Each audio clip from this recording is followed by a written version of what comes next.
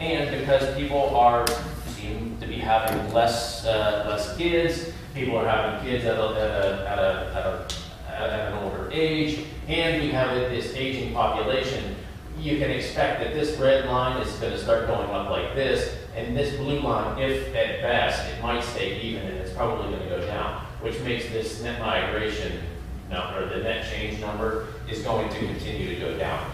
In the 1980s, Westmoreland County hit its peak population. We were about 390,000 people. If you saw the same article in the Trib last week, we're down to about 355,000 people in Westmoreland County. So, what do we do about it? The Chamber, the Economic Growth Connection, and Westmoreland County has engaged in a project called Reimagining Our Westmoreland. It started back about 2 years ago, maybe 18 months ago. A group of community leaders got together with the Community Foundation of Westmoreland County, economic leaders, business leaders, and we said we need to come up with a plan. So what we did was we engaged with a group out of Chicago, Halcyon Levine, which is the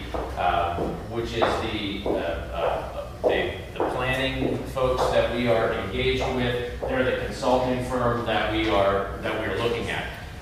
You may have seen that we are looking for input. We have been looking for input from the community on a variety of issues. What are the challenges that we are facing?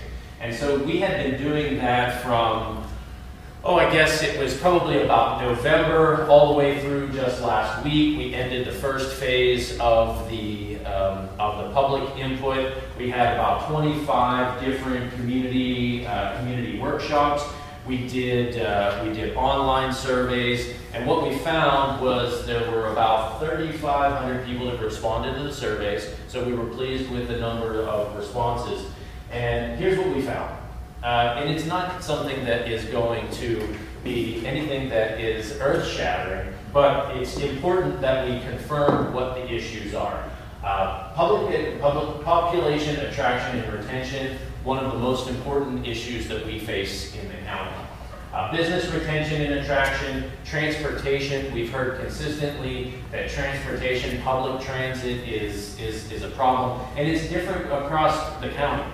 If you're we're in Latrobe, so what's the biggest issue for us? It's getting into the city through the Squirrel Hill tunnels. If you talk to the folks up in New Kensington, they could care less about the Squirrel Hill tunnels. It's about getting down 28.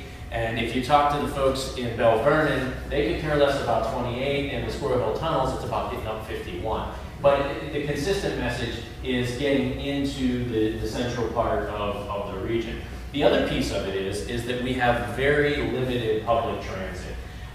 Whether it be light rail, buses, whatever it happens to be. So that's one of the pieces that's going to be addressed in the comprehensive plan. Business retention and attraction, which obviously is connected to the workforce. Main streets and neighborhoods, livability. One of the things that we have heard consistently through the comprehensive planning process is that people like it here. It is a nice place to live, but we're just not bringing enough people in. We are I've heard it described like this. We're a friendly community. We're not necessarily a welcoming community. And that's because when people come from another place, I don't know how many people grew up here, but in some cases the family tree is more of a reef. Everybody already has their connections so well made that different parts, contrary to different parts of the country, is that it's not as, if you're coming from another part of the country and move here, it's very difficult to break into into the networks. Regional competitiveness obviously is an important piece for us. I like to think that Westmoreland County being about 12 to 15%, maybe even as close as 20% of the regional population, that we have an opportunity here. We're small enough to be able to make a quick change, but we're big enough to move the needle. So we have a big role in regional competitiveness. Shared services and local government consolidation. That is one that we hear consistently. It may be the toughest of all. There are 65 different municipalities in Westmoreland County. That's a lot of local government. And while it is one of those things that maybe at one time it made a lot of sense, right now it doesn't. We have communities that have local governments. I think North Irwin has their own local government. I think they have a population of 12 or 1,500 people.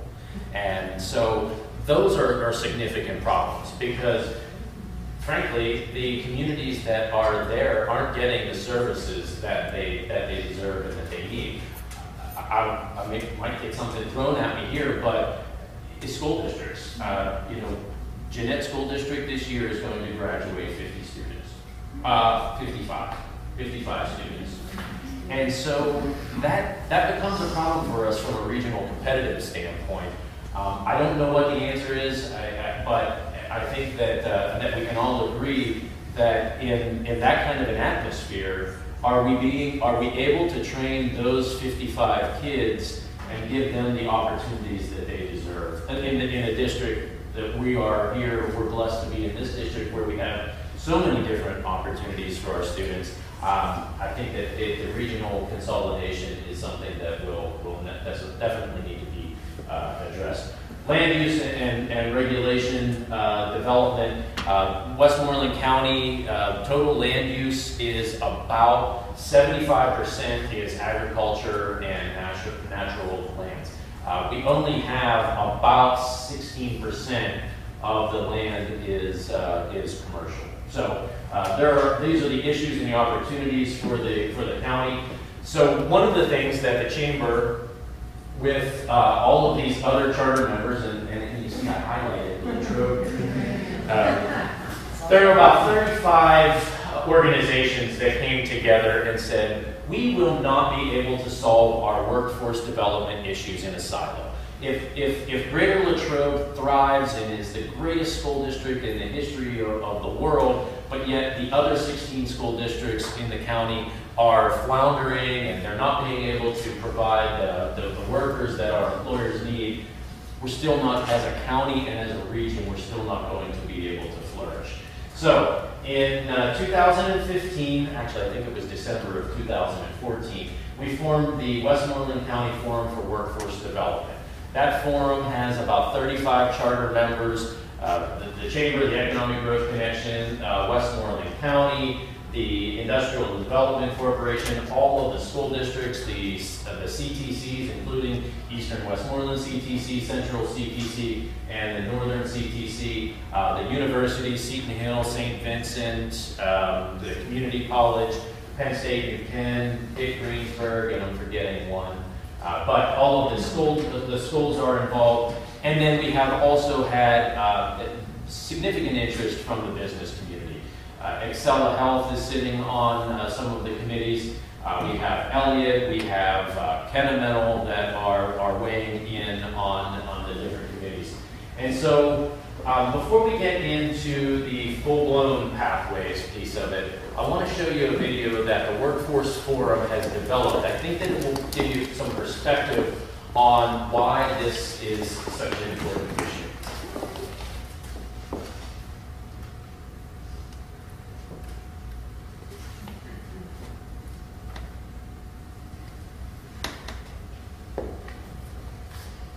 Education is core to our county's economy. In order to align our educational systems to current local workforce needs, we must first understand the misalignment between the two. 60.9% of Pennsylvania students attend a college or university after high school. Many students do this because of charts like this, correlating higher earnings to higher education.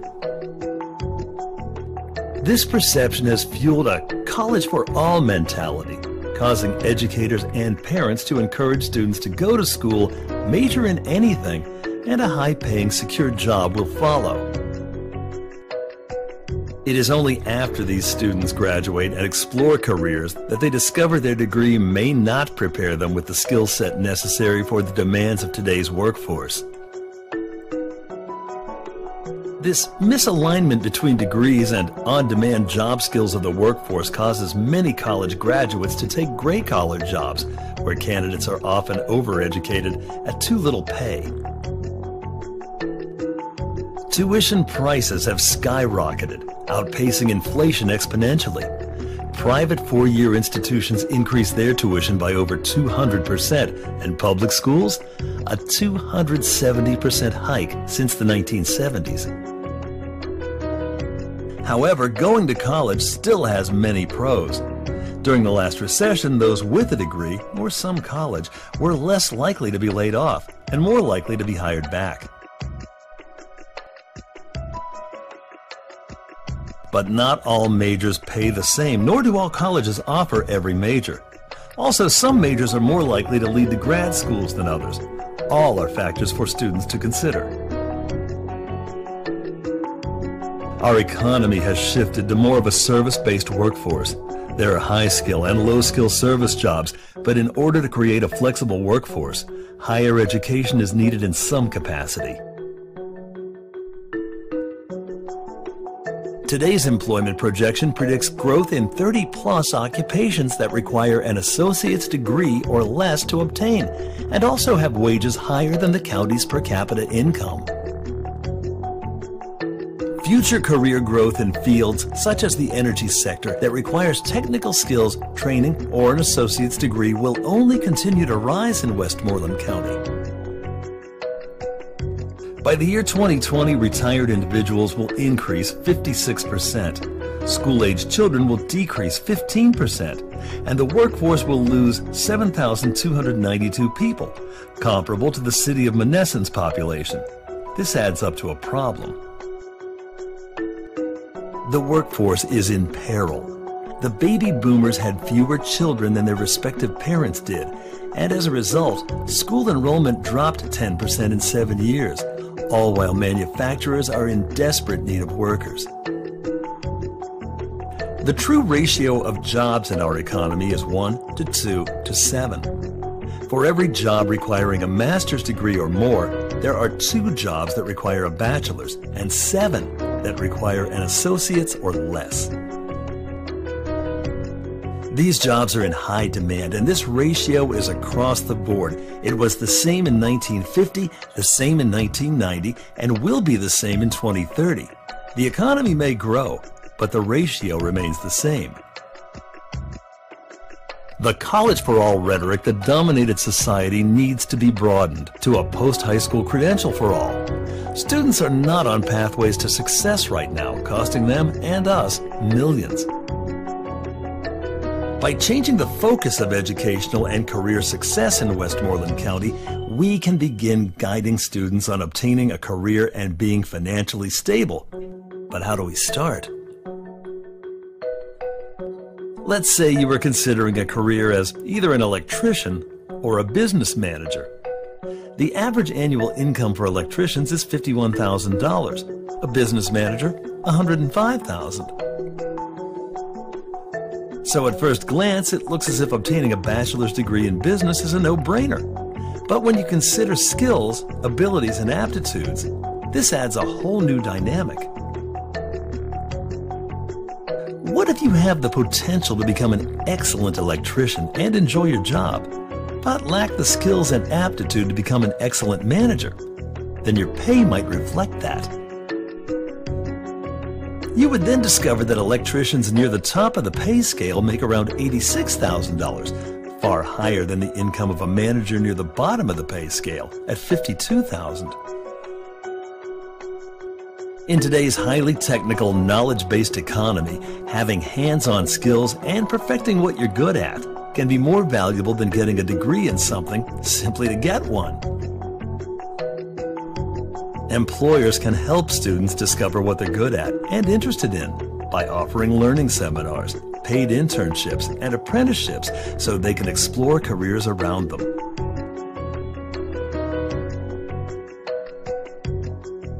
We need to focus our efforts on guiding students toward careers and preparing them with the knowledge, skills, and training necessary to prepare them for today's workforce. Investments in education career programs for high schools, technical schools, colleges, and universities and local businesses will be vital in preparing the workforce of tomorrow.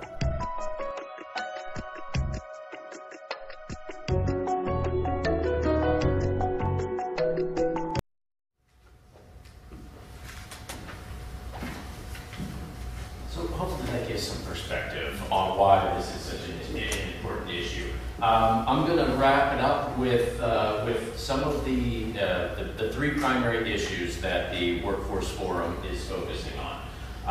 One is career exploration and education, which I think that Latrobe is doing a fantastic job of. I know I see this firsthand. Career, college, and pathways, which Dr. Teppert is going to talk about. And we are also creating a hub countywide where employers will be able to enter the options that they're going to be able to offer students. Regardless of the zip code, if XYZ company says, hey, we'll let you do a job shadow, or we'll take the teachers into our workforce and let them see what happens on the shop floor from day to day. It's really more of making the connections between the employers, the students, and the school districts. And so with that, I will turn it over on the pathways. Hopefully that was okay. I have a question for Yeah. the things I've been reading in the newspaper lately about the plant that they're building, is that Butler County? The cracker plant, yes. Does that have any impact in the foreseeable future for It's already having impact. In fact, Elliott Company, which makes turbines, Elliott has gotten a $75 million project out of that to make a turbine for the cracker plant. Cavcon Construction, which is located in Greensburg, is building I guess it's a temporary apartment housing for the cracker plant. They're going to have, on site, they're going to have 6,000 people working there. And then but the other one that's impactful that I don't think maybe hasn't gotten enough attention is down in Smithton. Tenaska is building a gas-fired power plant. Right now, there's about 275 people that are working on that site right now. They're electricians, pipe fitters, welders, and so that's a big project as well. But that to Judith, your point, the cracker plant that is in Beaver, there was just a study that came out from DCED last week that Pennsylvania thinks that they can have the capacity for 4 more cracker plants. This is the first cracker plant that has been built outside of the Gulf Coast in 25 years. So it is a game changer for us. Now, finding a workforce to work there is going to be key. Most of the people that are presently there, are they transient people? When I say transient, not necessarily bringing their families here, but coming to work and leaving and... Yeah, they really haven't, they haven't ramped up yet. Okay. They haven't ramped up yet on the cracker plant site. I think there's only maybe a couple of hundred people there right now, but when they get to the point where there's 6,000, I think when I talk with contractors, they're going to see a very, very big problem with trying to finish other projects. And so that's going to raise up, when you want to do a major construction project like the one you're doing down here in the city of Latrobe, that's going to raise up those prices significantly. And just the other question, the video speaks primarily to manufacturing. I think when I heard some of the statistics, they were based on manufacturing. But I know on the workforce development, there's the healthcare issue was one that seems to pop up all the time. So the pathway model is to address all of those, and the workforce development is as well, correct? That's correct. That's correct. Yeah, it does focus a fair amount on manufacturing. Manufacturing in Westmoreland County makes up about 13% of our pie. But yeah, we're facing the same things. You talk to Excella Health, they're struggling to find nurses and all of everything across the lines in healthcare. Anyone else have a question for Mr.? I just have a quick question.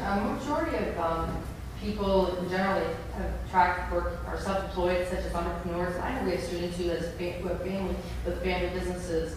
And are we it's one of those things I've been thinking about too. That's in terms of doing internships. Do we have many self-employed people? Because I know contractors, there aren't enough to find people who have mechanic, all different types of businesses. Are we getting much of those people also involved in terms of being part of an internship program? I know for us as teachers, we're also looking, but I was just curious from your, I think the short answer.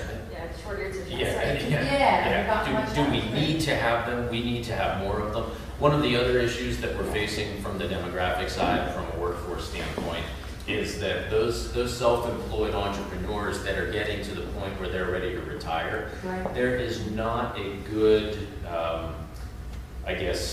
network of brokerage for selling those businesses. Mm-hmm. I talked to a business broker the other day. He said the number one way that a person that is of retirement age that sets the price of what they want to sell their business for is how much they need to retire or how much they need to buy a house in Florida.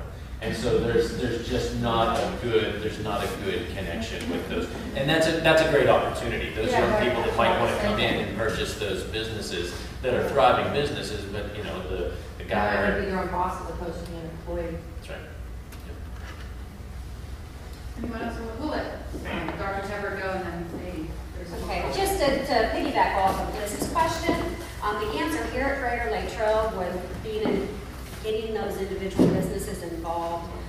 We have been working on that, and as you are aware, this past fall, which I'll talk about, we actually had the teacher in the workforce visits. So we hope to continue to expand and make those relationships so if an opportunity possibly would exist for that student to either become an employee and then possibly work their way up and purchase business. It's all about that collaboration, but it's making those connections, and that's where we are now.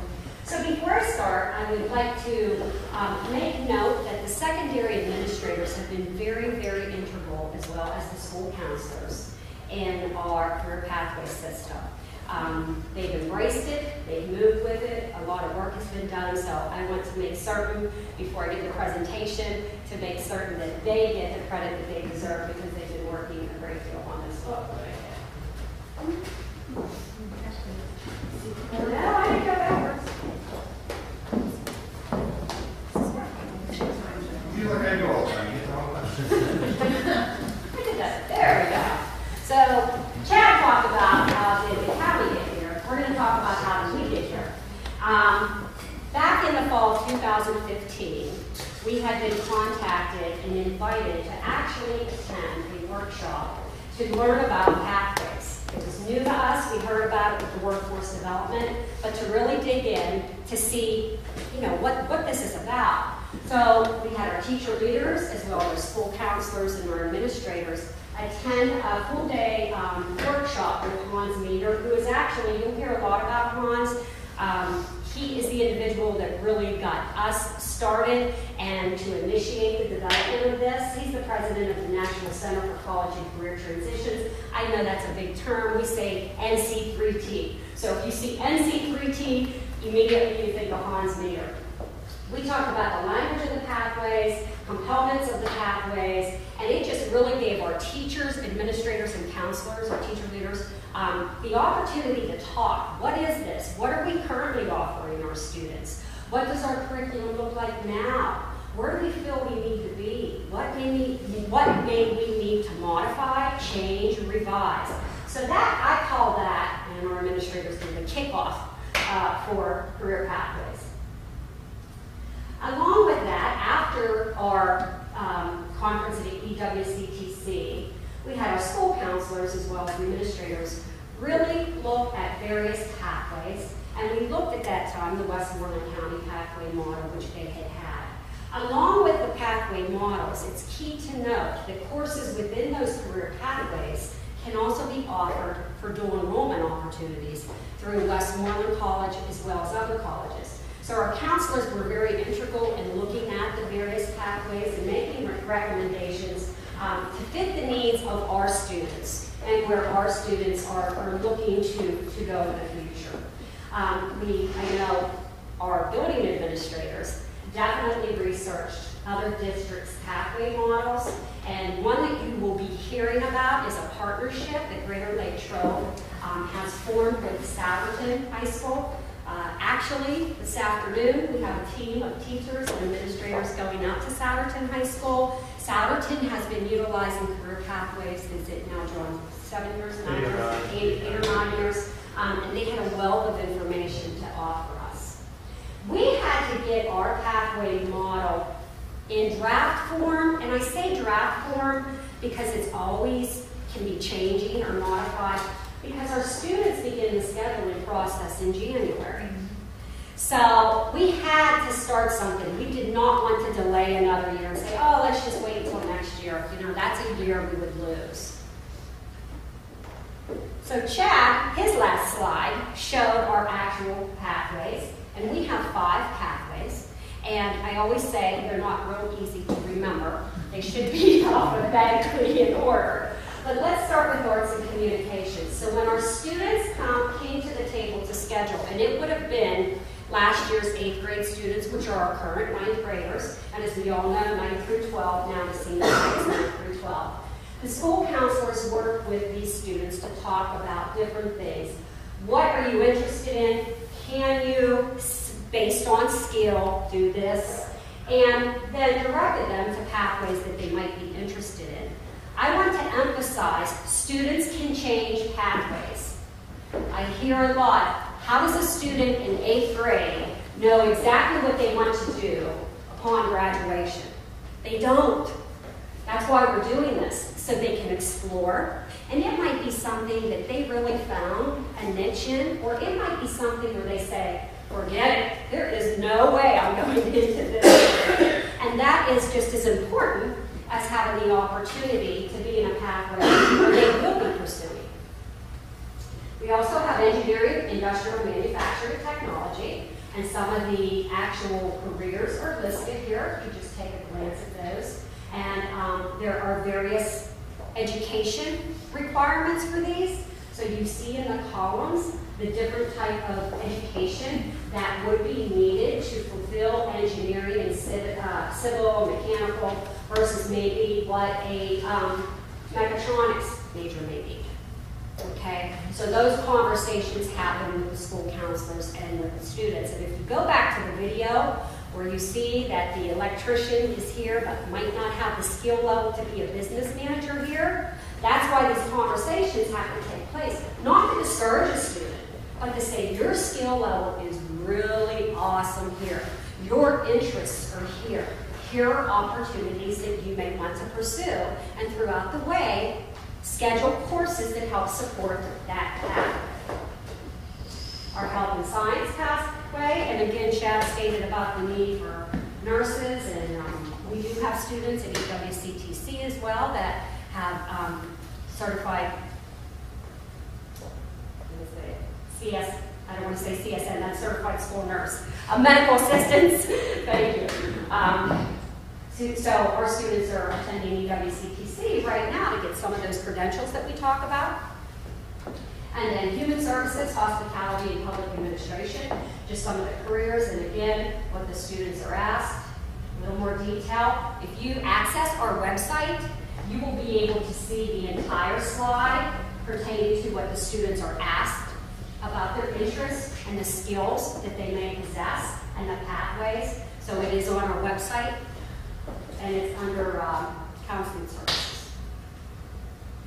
And our last pathway, financial information and business technology.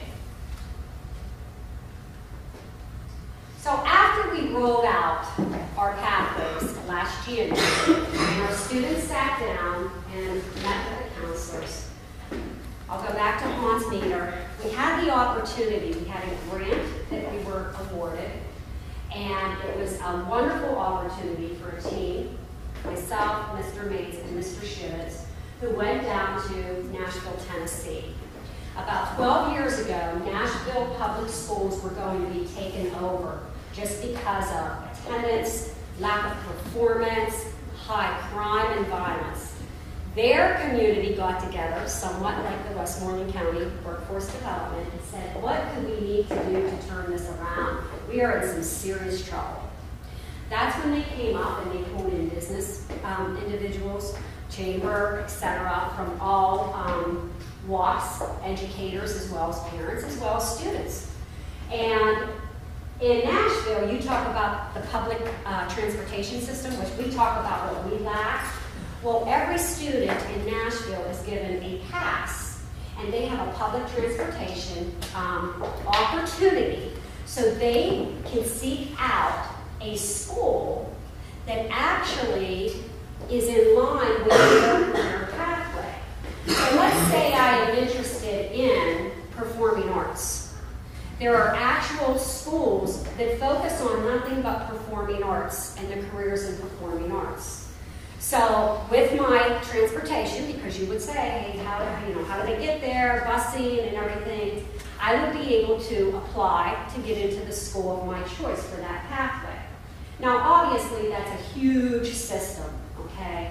So when we went there, our eyes were opened in many ways, but we said, how can we take this model, and obviously we're one school here, but utilize some of their infrastructure with their partners, how they do mentorships, how they do job shadowing experiences.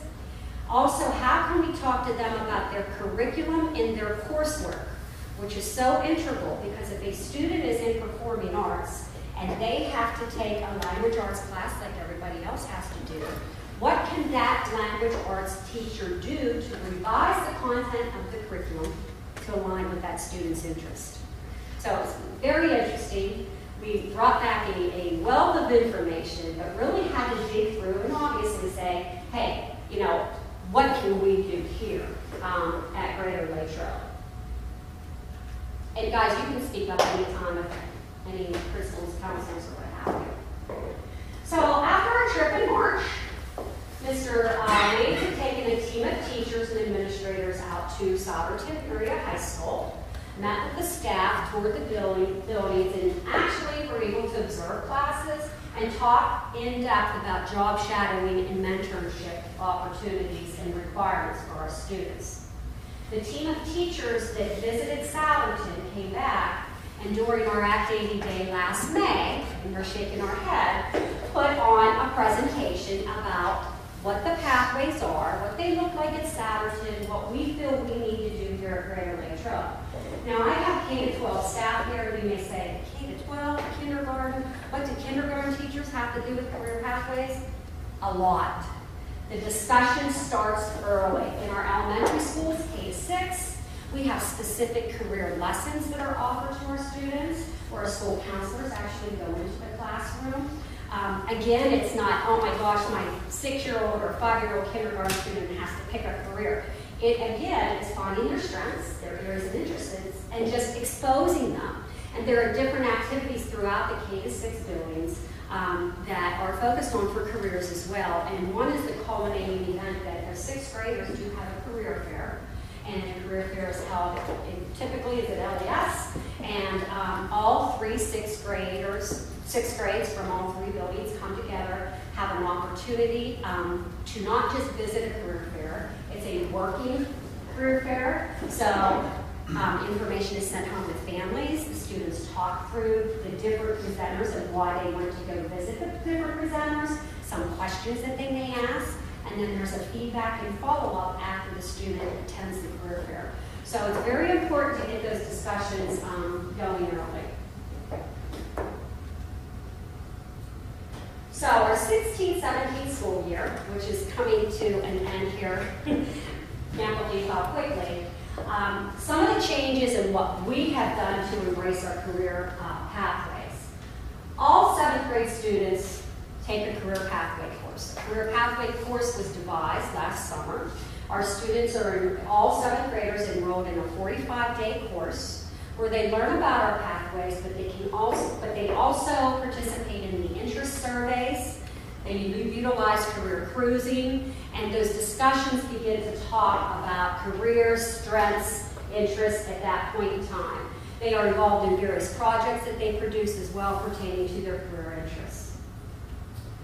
In November, we had all of our secondary teachers participate in Teacher in the Workplace, and some of the areas you can see are some of the businesses or corporations that were visited.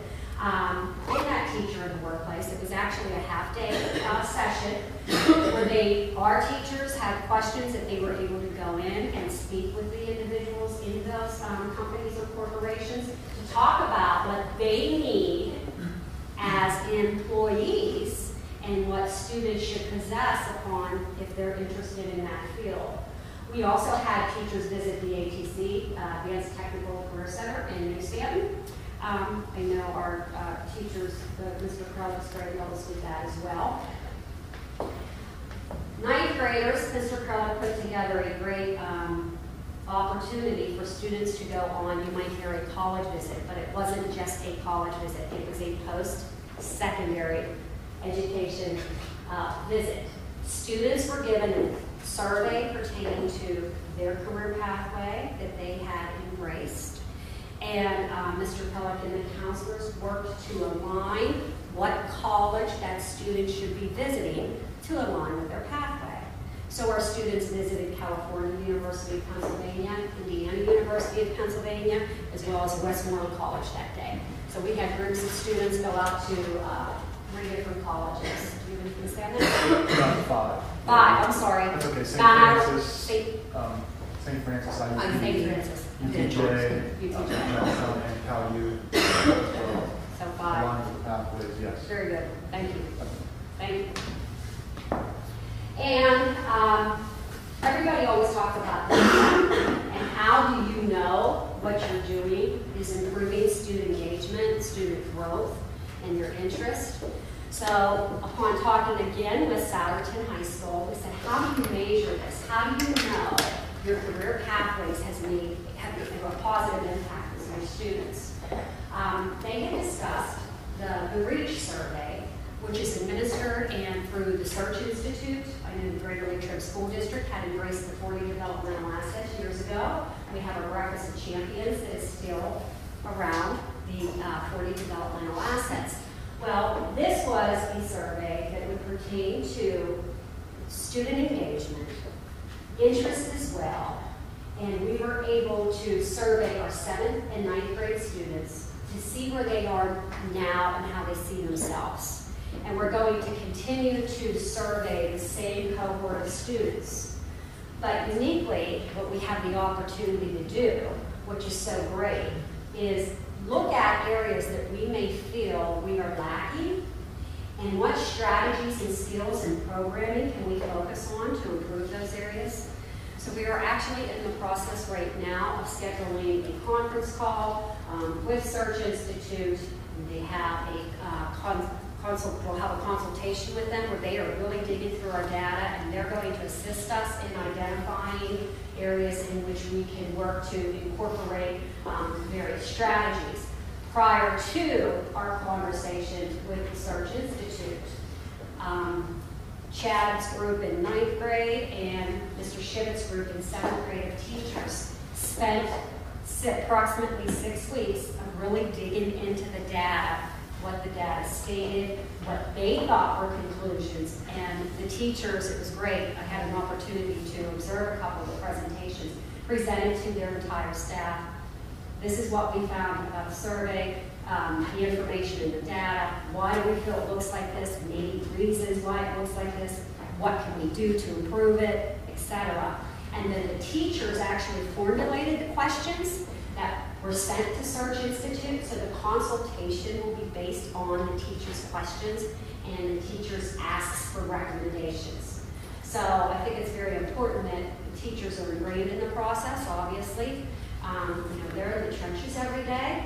So we're hoping to continue to survey those same cohorts of students, but by identifying areas of need to see if that growth continues, as well as the engagement through our pathway process.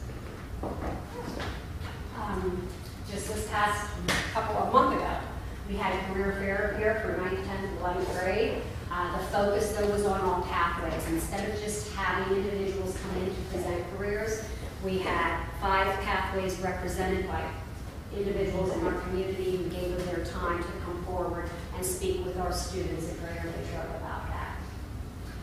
And we're very excited because we had to start somewhere, and we're talking about the workforce development having a hub that students can access to actually connect with a company or corporation or business for a mentorship opportunity. Currently, we have approximately 30 students in our 11th and 12th grade who are participating in either job shadowing or mentorship experiences. Those students have actually really reached out to individual companies that they feel that they either want to shadow it or mentor, have a mentorship with. So again, this is the kickoff, we're just starting, but our goal at the end of the students' year, 11th grade or 12th grade, is to truly have a good mentorship experience in their career pathway of choice. And we'll either tell them, hey, yes, I'm definitely in on this, or no, I'm not. Some of you may be aware of our Kennemental's Young Engineer Program. And when you go to those graduations, it's really enlightening because you see some of the students that say, I thought I wanted engineering, I thought I wanted to pursue engineering, and now I know I do. And you have other students that say, I'm so glad I took this course because there is no way I want to be an engineer. So again, just as important. Our expectations throughout this implementation process, and I had mentioned before, is for 7th graders to take the career pathway course. 8th graders, they begin completing a digital career portfolio, which talks about, again, strengths, interests, courses, etc., which will continue to follow them throughout their years at Greater Latrobe. So we also have, and John, I don't know the name of it, from the Saturton, which is the hub of our information for students, and I know Mrs. Dr. Connors has been working with Mr. Mays on that. It's a pathway management system so that we will be able to track what the students are doing, because you can think about, how overwhelming this can be as far as paperwork, and we're going to be off and running with that for next school year. We talk about we want our 9th graders, again, to continue those post-secondary visits, 10th graders for job shadowing, 11th graders for mentorship, 11th and 12th graders, along with there may be some type of culminating project for our 12th grade students, but we're still working through the process. We're not quite sure what that would look like, but we continue to look forward to that. And again, we have dual enrollment opportunities with 6 post-secondary institutions. I know that Mr. Engel's very involved with our dual enrollment. For those of you who may not be familiar with dual enrollment gives our students the opportunity to take courses here at Greater Latrobe School District while gaining college credit. The fees are reduced for our students, and as I said, we have the opportunity for our students to take college credits through 6 various institutions. If a student really schedules right, and they have their pathway in mind, and as we continue to develop electives that could be taken under the dual enrollment umbrella, they could really graduate with an associate's degree. If they come in looking at being focused, aligning what coursework they are taking, and what credit opportunities are available for them. So it is quite exciting. And I would like to say that our Education Foundation has supported students through this process this school year. We were able to assist. Jeff, I don't want to put you on the spot. Student full enrollment. 54 students received scholarships. 54 students received scholarship or assistance to be able to take the courses. Our upcoming goals, I said today we have a group going up to Somerton again with Mr. Mays. We continue to have our teacher leaders look at their courses to revise, sometimes delete, say, you know what, we don't need this course right now. We think we need a different course, so we need to totally, not just revise, but create courses, and this is an ongoing process, and it's probably the most tedious because it's continue to change. And you really have to look at what is aligned, not only with our standards and our state standards, right, but also with the student interest and the pathways and what's applicable in the real world. And we will continue to collaborate with community and businesses to give our students the opportunity for those mentorships. The ultimate goal is to expose students to as many careers at an early age. Also, so we don't have students decrease in student debt by changing majors in college, okay? They're on the 6-year plan, and then even maybe on the 6-year plan, they graduate and they cannot get a job in their field. We also want students in graduating with a degree in a field, and I think Chad hit that big time where you don't get a degree just to get a degree, because there might not be a career opportunity out there for you or a job to obtain. So exposure, having experience, also whether students are going to post-secondary schooling or if they're not, and decrease the number of dropouts, decrease that debt. So that's our major. Are there any questions? Don't all ask at once. Thank you. I think Georgia would agree with me that I think one of the most difficult things about being an educator, especially in the secondary building, is telling a student that they shouldn't major in something that they want to major in. Because we're all about trying to support students in what their aspirations and goals are. And so when a student comes to a counselor or someone else and says they want to be something that we absolutely know there is no need for, we as educators struggle with saying to them, are you kidding? You are never going to get a job in that field, and so therefore, what are you thinking about? We struggle with that.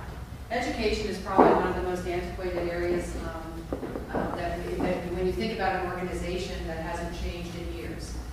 We still have an agrarian calendar, for Pete's sake. But when you look at the suggestions that Mr. Amond and Dr. Teppert are talking about, they really are, they are changing. They're changing what we do and how we do it. May not be easy, and it isn't. But I think as we proceed with this in the next few years, maybe over the next 10 years, you're going to see some huge changes in the process of education and what it looks like, especially at the secondary area. When you think about our calendar, when you think about our schedule, when you think about when we start and when we get home, and all of those things, really, do we think it's what's best for kids? Probably not in the end. But because we're so ingrained to not changing anything, it's very difficult to even have those conversations, let alone with students, but also with each other. And that's really amazing when you think about it, right? So we have to come up with areas and ways, which is what this is all about, is trying to help our students when they leave us. And I've said this at the workforce meeting, to not only want to stay in Westmoreland County, but also have a career or an occupation in which they feel satisfied. Parents always use the term happy. You know, as a parent, I struggle with that term now that my kids are adults, because I'm not really interested in them being happy. I'm interested in them being self-sufficient and living on their own without the parent dying. So those are some things that, as educators, we struggle with. And how do you have those conversations with parents and with students about, the one when I was a high school principal many years ago was students who always said they wanted to major in psychology. I hope, put on a good face. But I'm going to tell you, inside of me I thought, wow, what are you going to do with that? So I started having that conversation with them. I said, what are you going to do with that? They'd go, well, I'm not really sure, but I really like the course. That's what they say. I really like psychology, because most students do, right? It's all about themselves. So what are you going to do with that? So then I started to say, are you going to get your master's? Because that's what you're going to need. And they'd go, well, why? Well, what are you going to do with a 4-year degree in psychology? And so those are the conversations. It's not that having a psychology degree is a bad thing. It's not. It's a great major. But what are you going to do with it? That's the conversation that we have have with our students. It's not easy. And just one other comment from my seat, Ted, your comment about Westmoreland County. You know, I grew up in Westmoreland County, but I lived away from here for a long time, 30 years. And I came back, and I'm going to tell you, some things have changed, but many things haven't. And I will tell you, if you weren't brought up here, that welcoming thing, it's very interesting. You know, there is the idea of welcoming, and there's the idea of being part of. And it's one of those things that as a school community, we really need to think about. We think of ourselves as extremely welcoming, and we may be, but when they walk out that door, are they still welcome? And it's very interesting. In today's light, I listen and I hear about Allegheny County and I hear about Westmoreland County, and it's like, huh, is it the tunnels? I don't know. But they've been the same tunnels my entire life, right? That there seems to be this barrier. And so how do we in Westmoreland County make people want to come here and feel welcome here? It's not only about being welcoming in school. So I think those are some great things that the school district's doing, that the workforce development's doing, but it's really that conversation that has to be ongoing. And I want to introduce Alan. Alan Martell is from the Latrobe Laurel Valley Chamber. I appreciate your being here. He was not in this position when workforce development all started, and I know that the Latrobe Laurel Valley Chamber is starting to be part of it, which, you know, is such a great thing because Latrobe obviously is on this part of the county, a little bit different than maybe Bell Vernon and Irwin. That was one of the things that I never realized growing up, how large the county was, and areas that were like almost foreign to me as far as they were in Westmoreland County. So does anybody else have any questions or comments? I think that Mrs. Elder. Yes, I have something to say as the oldest person in the room. Okay. I'd like to remind all of you that life existed before this model and was amazingly like this model. I'm a product of that. I grew up in Allegheny County, went to high school in McKeesport, taught in McKeesport.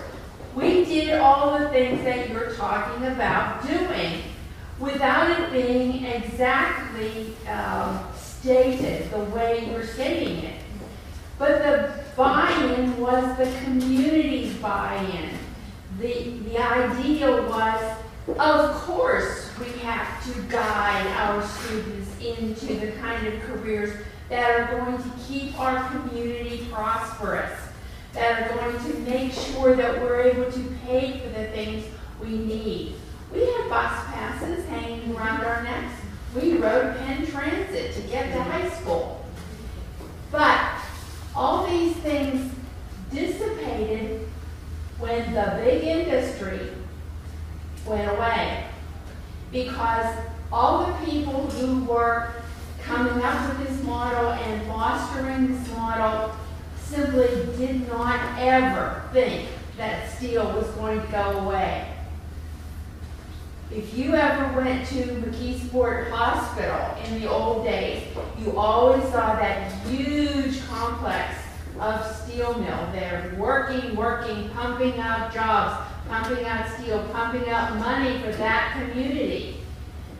Now we have a model where we all have to learn to be a little more selfless, where we have to say, wait a minute, Excella Health might be big in Latrobe, but what's going to be helpful to Monessen?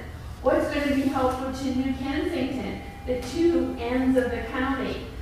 You know, people who live in Latrobe, when they talk about going shopping, they don't go to the mall, they go on their phone, for crying out loud. You've got to recognize how things have changed. And even if your hair is the same color that mine is, you've got to realize that life never stops. It just keeps going, and change is the one constant.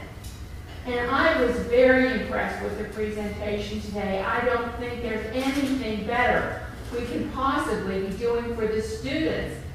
Those little bright shining faces that are going to be attending Latrobe Elementary School have got to get out of there and be able to get jobs and support the kind of lifestyle that we all want for them.